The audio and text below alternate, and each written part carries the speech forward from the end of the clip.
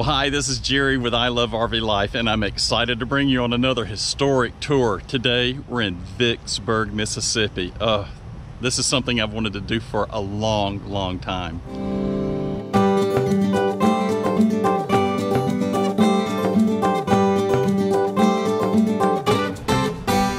Well, hi, it's Jerry with I Love RV Life. Behind me, you're seeing the very beginning of the Vicksburg National War Memorial. This is a place that I've wanted to come to for years and years and years. We started our historic tour just a couple of weeks ago. We started in the 1500s, up through the 1600s on the Georgia coast with Fort King George and down into St. Simons. We continued just a few days ago at Fort Morgan, and that started from the Spanish-American War up through World War II in Gulf Shores, Alabama, and now we're at the site that was the really the final deciding factor in the Civil War with the fall of Vicksburg, Mississippi. This was a massive battle in the final place, really, that just broke the Confederate army's back, killing the supply lines. And Grant brought 45,000 troops. They were ready to end the war, and this did it. This is a massive battlefield. There's so much to see. I hope you're going to enjoy this as much as I. So I'm going to start inside the museum and the Welcome Center, and then we'll start touring the park. Well, this is the beginnings of the Visitor Center.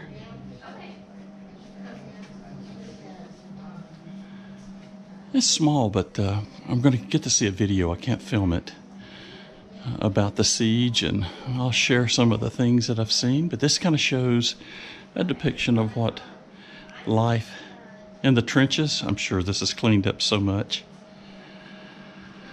But you can see bits and pieces of camp life, items that the officers would have used.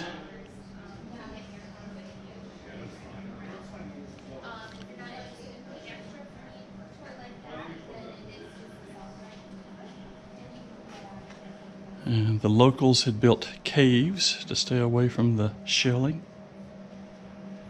And again, the whole issue here was controlling the Mississippi River, because the Confederates had controlled it.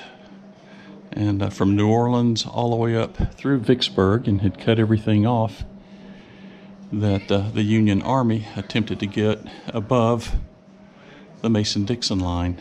So this was a big deal. A very big deal. Well, I just left the museum. Saw the video. Oh, this place is absolutely massive. I can't wait to see everything there is to see here.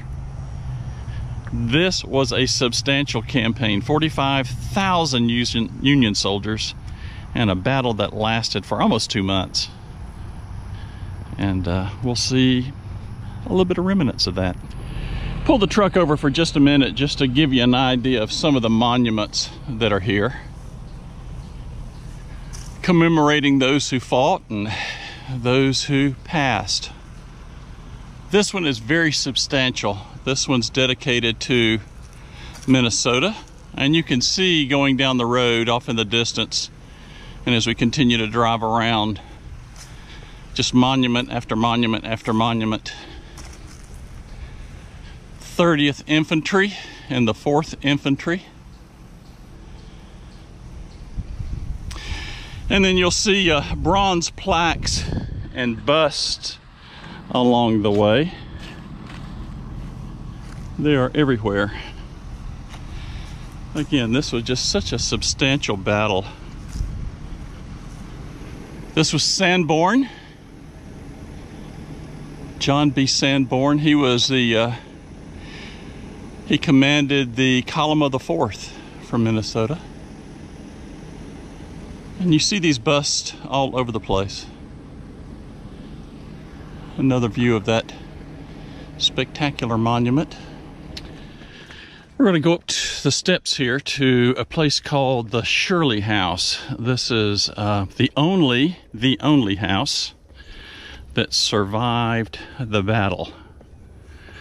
And it was headquarters for one of the commanders. Now it's under some renovation now, so we're going to see. Looks like they're painting it and doing some repairs. But you get a shot of that. Of course, there's the Illinois Monument. What a place. And when you look at the grounds here, at how you can literally see, I think I can walk over here, I will. You can literally see the trenches that are still in existence. Look at this. You can see them everywhere. The earth is still quite scarred. Nothing's been done to restore it other than to let grass grow on it. And this is where the Union troops were embedded. Going in that direction. This gives you a view of the Shirley House, if you can make it out, from 1863. There's the actual home from that period. I apologize for the shadow. And then you can literally see the encampments that were dug in around the home. And that's the home. Here in front of the Illinois Memorial. And then off to my right is the Shirley House. You can just see how the earth was just cut and torn. And that would have had thousands of troops in it.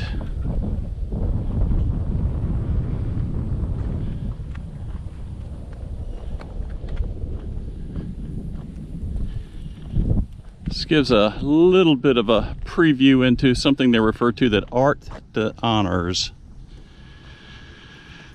And this is the Illinois Memorial. In 1906, it cost $190,000. If you converted that to today's dollars, the building of that would have cost $4.6 million.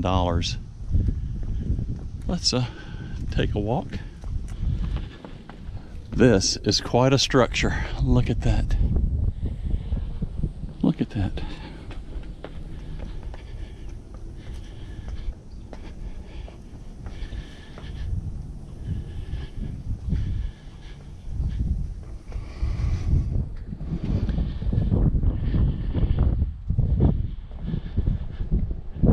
Here is a listing of all the, oh my, the echo in here is something.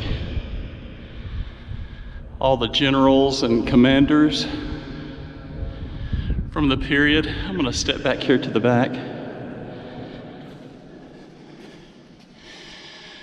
And you can just see how massive this is, open to the sky. And then as you come in the door, you see all along the wall all those who fought in this campaign, cavalry and division after division,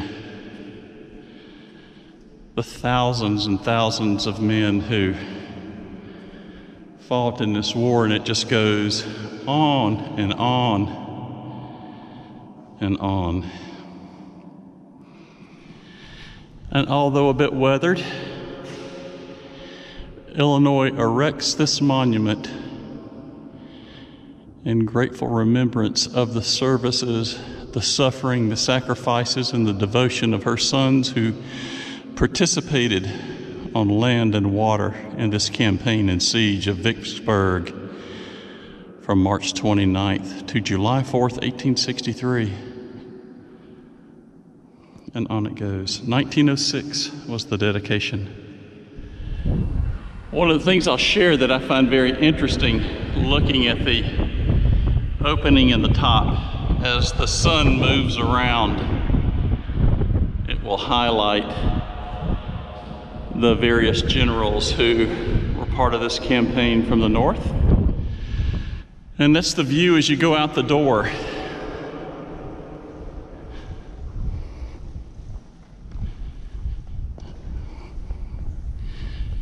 And you look over the campaign fields On this peaceful day, I can assure you it was anything but that in 1864. The monument that you see here is actually dedicated to the U.S. Navy, who supported the troops that were on land.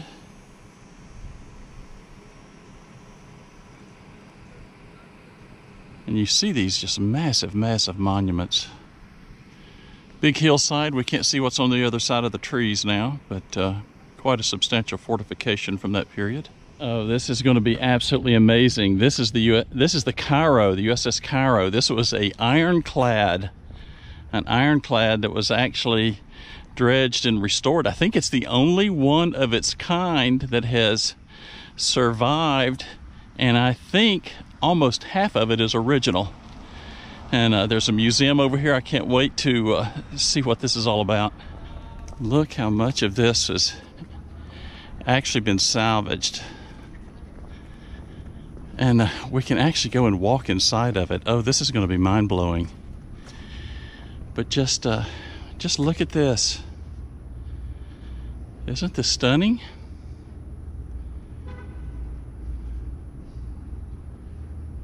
There were 7 of these. This is the USS Cairo. She had 6 sister boats, 13 cannons, going at 9 miles per hour. Look at that.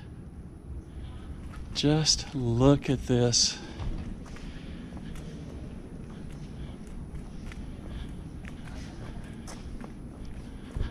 You can see where the chimneys were. Oh, you can actually see the remnants of the paddle wheels in the back. Look at that. The steam-driven paddle wheels. Oh my goodness. Look at this. Steam-driven. There's the steam drums that were used to propel it. And you can actually see some of the timbers, the original timbers that were part of the ship during that period. You can see the frames of the paddle wheels. That's incredible. Look at that. And look at these timbers. Isn't that something? Look at the gun placements here. I don't know if any of these were dredged up. Look at that. 158 sailors and 17 officers were on this ship. Look at that. This was a war machine, wasn't it? Look at that. Cannon placements front and side. Look at that. Oh my goodness. This would have been the pilot house. Up top, you can see through the cladding that's still there, the original cladding. How about that? What I'm just really amazed here, you can see, this is replacement timber, but yet these turnbuckles here are the original. And then you can see the old oak all down through the bottom, down around the steam engines, that is original. So this will give you an idea of the firepower that came up against Vicksburg. 13 heavy cannons. So it had 6 32-pound, 3 42-pound. But look at the cladding that's still here. It's amazing. Give you an idea of what you had had to face. Not a pretty thing. We're able to walk all the way around it. We'll take a peek as we go on, and you can see the replacement lumber of the sides mixed with the old original timbers. Great view here of the back, the bow. Look at this. And then you can see the paddle wheels. See the metal there in the middle? That would have been the paddle wheels. Would have been behind the cladding. Here, this will give you an example of where the paddle wheels would have lied. Near the back of the boat. Look at that. That's something. That is really rare. I think the only one of its kind that's ever been salvaged. It's quite amazing. They've got a museum that we can go into up here. I think that'll be an interesting place to see. Inside the museum now, and there is just a multitude of artifacts that they uncovered when they brought the boat up. Look at this. Look at this. Just tons of items, from personal items. Look at that. Clothing. That is amazing.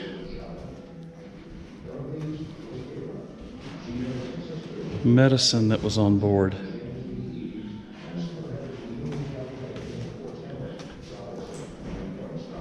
Look at this. I've never seen so much. Look at that. Cooking utensils, on and on and on. And then you get into the shells.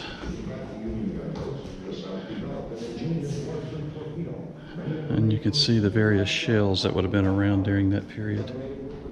Well, as we leave the Cairo Museum, the USS Cairo, we come upon the National Cemetery. Oh, I gotta tell you, this is chilling. I know this is not a happy ending, at least not for all those who fought, but the cemetery holds 17,000 Union soldiers. And the Confederate soldiers, well, they were all buried in the city cemetery. Well, if you want to see much for the Confederate placements, you really have to go looking for them. I guess, as you would say, to the victors go the spoil. And the national park is dedicated to the Union soldiers who fought. But I thought this would be interesting to share. This is called the Widow Blakely. And this is a rifled cannon. But I think what's really interesting is the placement of where this battery is. And you can drive around and see several of these. This was a defensive position held by the Confederate soldiers. A 7.5-inch rifled gun. And you're overlooking the Mississippi. Isn't that something? Well, I hope that you enjoyed the tour of the Vicksburg National Historic Battlefield. This really is amazing. I'll share a couple things here.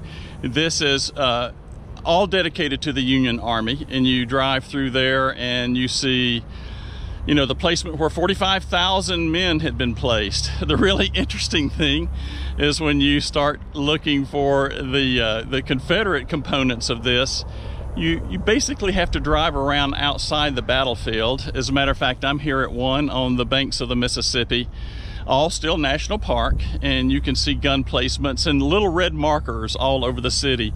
What's really interesting is where many of the Confederate batteries and placements had been, you now have homes, and there's historical markers out front. But on the banks of the Mississippi, I bid you farewell on this trip. Another piece of history and another reason you got it. I just love RV life.